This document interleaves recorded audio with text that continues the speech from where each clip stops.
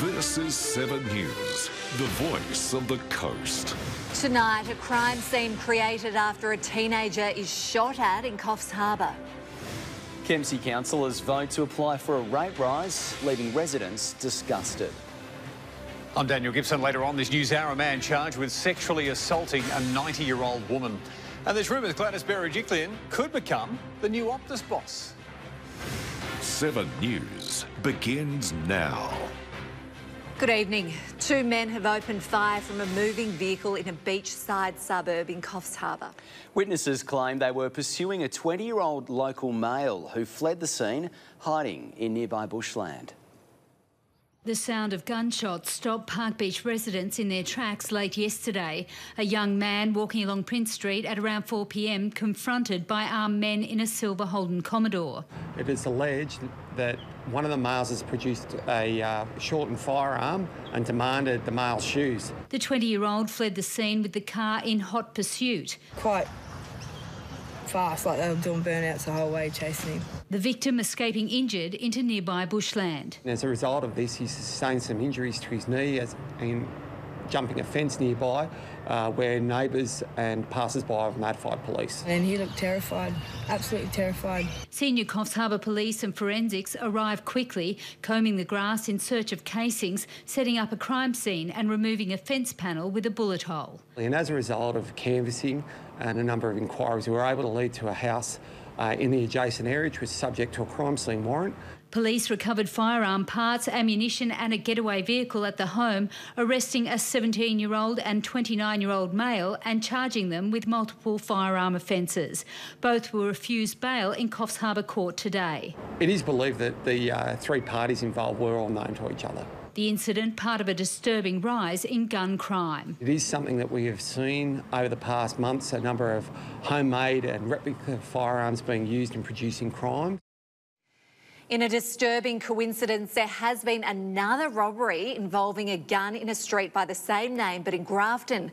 Liz Penny is in Coffs Harbour for us now with more on this. And Liz, what happened?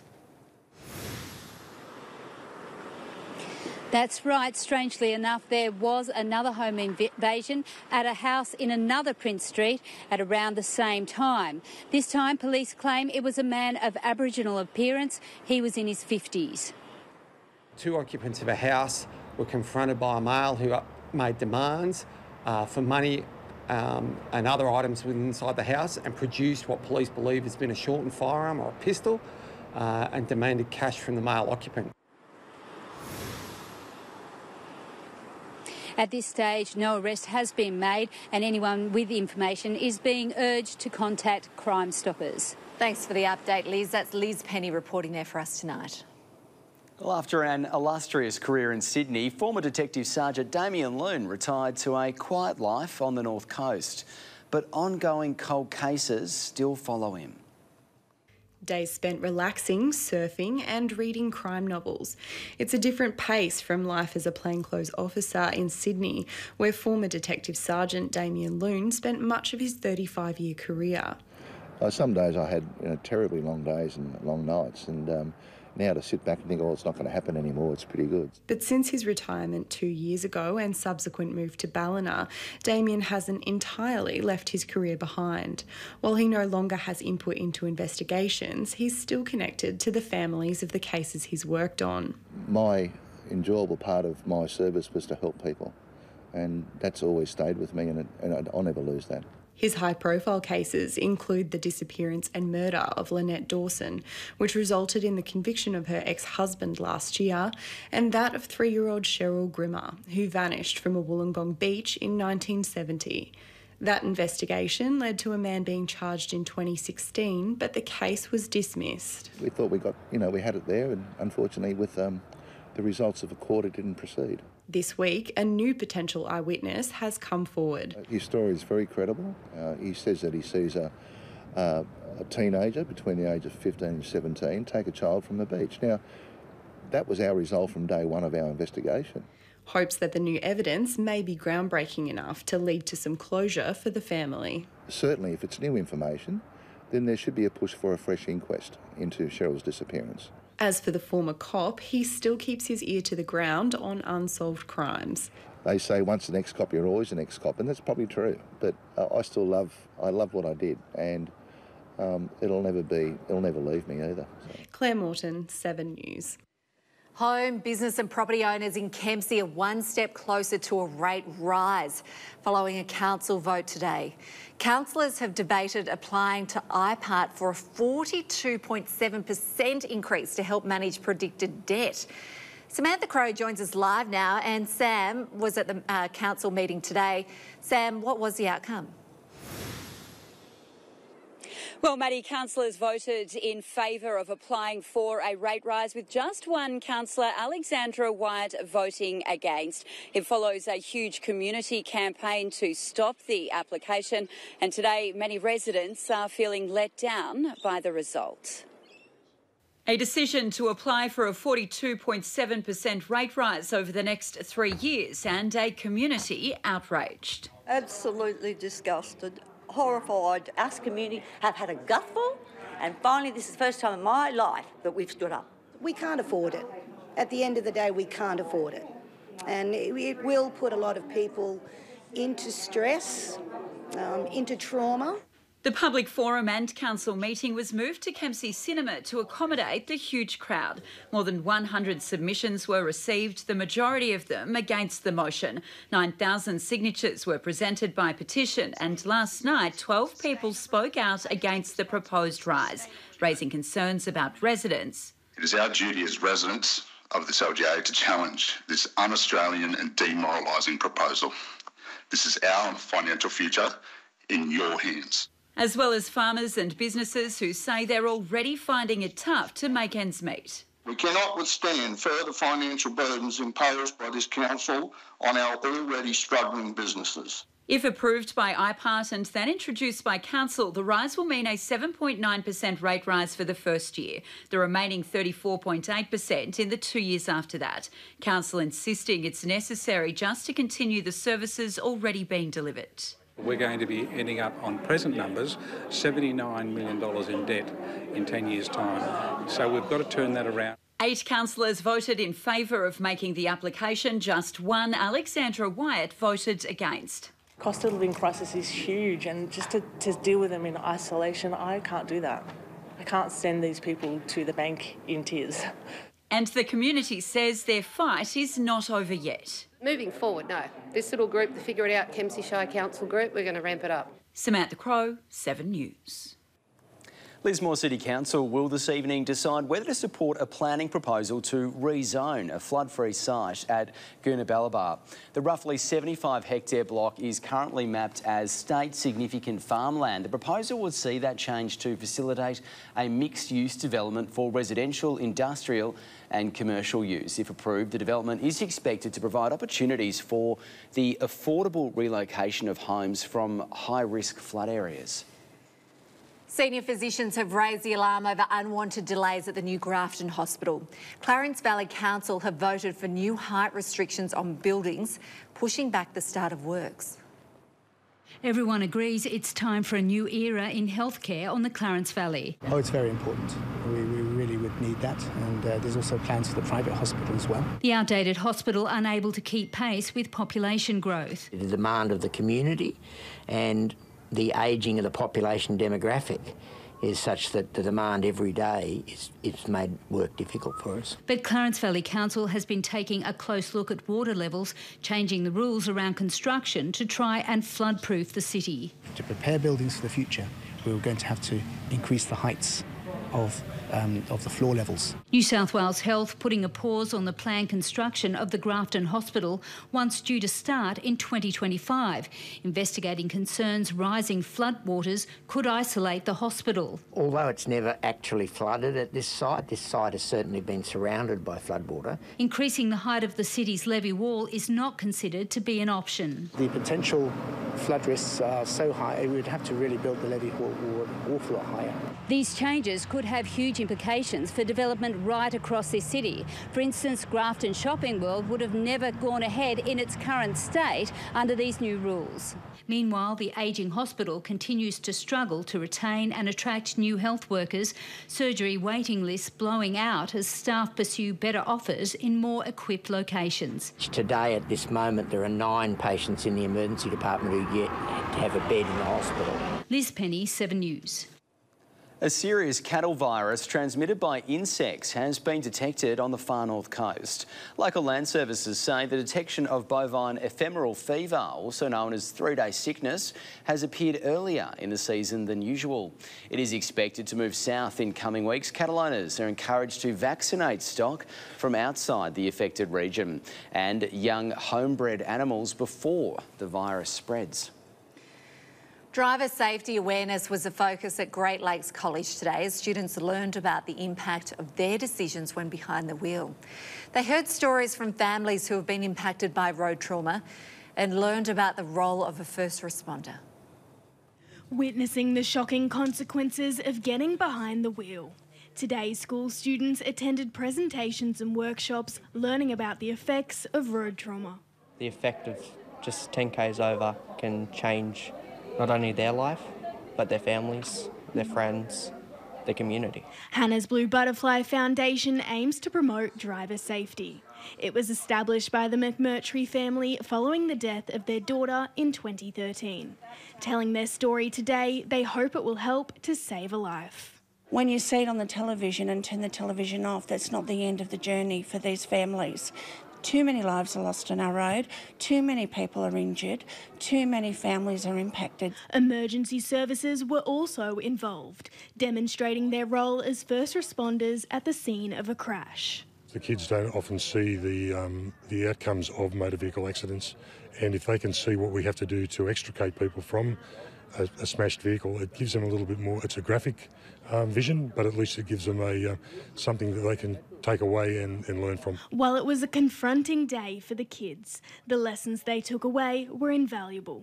Watch my speed when I'm driving and drive sensibly, and if I'm in the car with someone who's not doing the right thing, tell them to slow down, because it's not them who's going to get affected, it's their family as well. It's just very eye-opening to realise what can actually happen and how bad things can go. It's definitely made me think to be a lot more careful, and even if I'm doing the right thing, someone else might not be, so to look out a lot more. Hannah Hartup, 7 News. Well, Danny joins us now for a look at today's weather. And Danny, we saw some cloud cover up and down the coastline and some scattered showers for some too. We did, guys. It was pretty gloomy today. Hi, everyone. I hope you're well. We saw some of those isolated showers a little inland. Pretty cloudy for our coastal towns too. Temperatures around the mid-20s, 26 degrees in Port. Taree got to a top of 27. Kempsey 27 as well. As we head further north, Coffs Harbour saw a top of 26 degrees. Yamba getting to 25 and Byron, you saw a top of 23. We had a light breeze from the north, winds speeds remaining pretty low due to a slow-moving trough in our northeast. There's still a chance of a thunderstorm later this evening and more barrelling towards us later this week. I'll tell you when to brace for those a little later, guys. Yeah, plenty of rain about. Thanks, Danny. We'll see you soon. Still to come in 7 News, a new service opens to provide mental health support for parents. And teenagers learn the importance of building healthy relationships with the elderly. And a little later on this news hour, a man charged over the alleged sexual assault of an elderly woman inside a retirement home. There's rumours Gladys Berejiklian's about to become the next CEO of Optus. And Beijing warns Australia to stop making irresponsible accusations after our Navy divers were injured by sonar.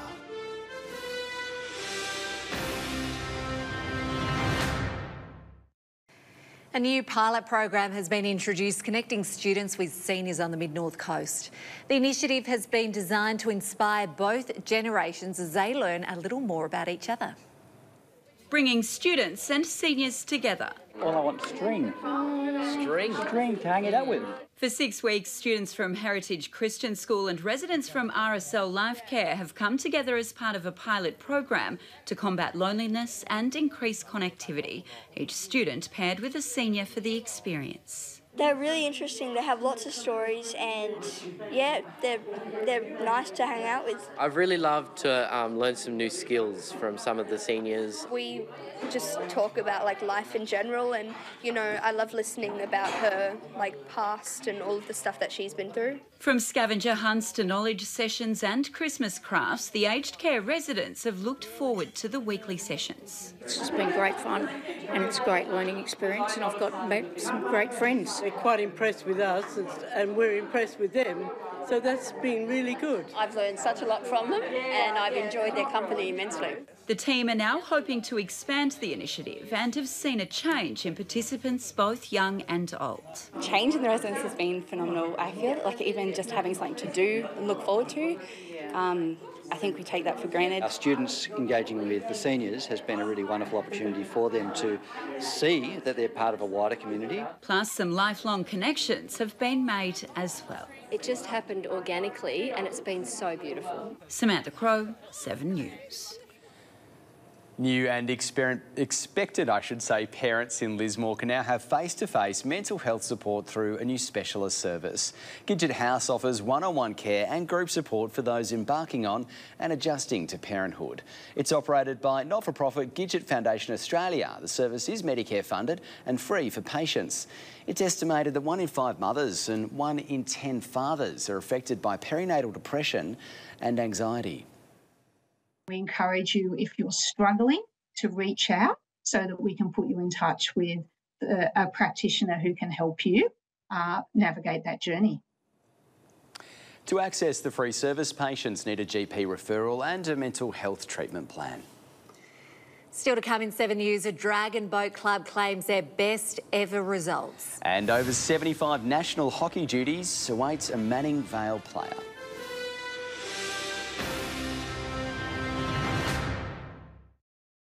Welcome back. At 75 years old, Ron Pulling is defying all expectations of age. He's just been selected in the Australian over 75 master hockey team set to compete in South Africa next year.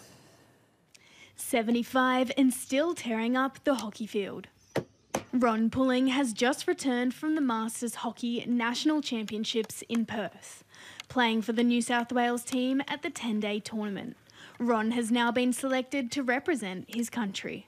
From the national championships in Perth, they picked a national side, an Australian side, in each age group, all the way through to 75s.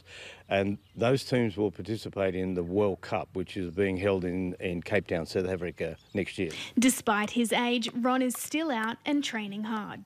At our age, it's hard work, keeping at the top, right? So I train probably 5 days a week. Playing the sport his entire life, hockey is in his blood, with no signs of slowing down anytime soon. Well, the first time I picked up a hockey stick, I was 9, so that takes me back a fair way. Masters hockey runs from the ages of 35 to 80 plus. For Ron, staying fit and active has never been so important. I had a period, I've got metal knees, right, and I had a period there where I could hardly walk, let alone play hockey. Making lifelong friends and doing what he loves, Ron is showing that success has no bounds. Everything you read says, you know, exercise is so key to heart condition and all that sort of thing. Hockey is a great outlet for older people, women and men. Hannah Hartup, 7 News. Manning River Dragon Boat Club have completed their most successful carnival to date, cleaning up at the Pearl Dragons Regatta in Foster over the weekend. The team came away with the win in the 2K turn race, 28 seconds ahead of second place. They also came first in the women's 10s race and received multiple silver medals as well.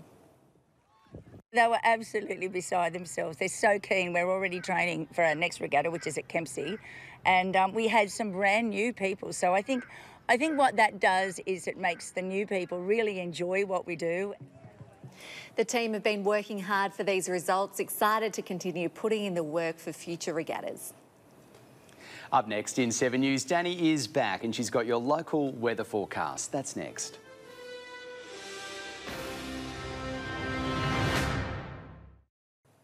Hello again, time for another check of the weather. Troughs over the east are set to trigger more showers and storms, making heavy falls likely in southern Queensland and eastern New South Wales. A high will keep the remainder of the state mostly dry for the next day or so, but by the end of the week, we should see some storms along the central ranges tracking further northeast into the weekend. Taking a look at rainfall now, and as we just saw, the region is expecting what would be a very welcome relief to drought conditions. It'll be in pretty short bursts. Port Macquarie and the northern rivers to see no more than 5 millimetres on the gauge tomorrow.